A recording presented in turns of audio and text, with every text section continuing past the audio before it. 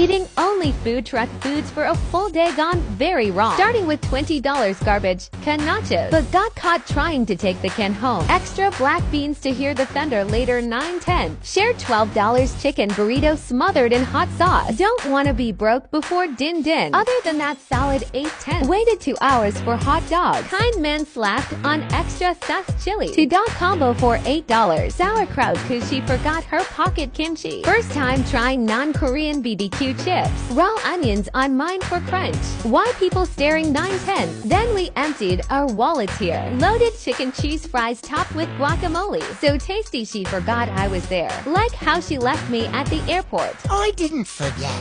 Toasted cheese. Yes, please. Then we got $15 chicken quesadillas with extra cheese. Looks like a big Esperia taco TBH. Gassy fire 10-10. Then we got the iconic Flying Dutchman with buns. And extra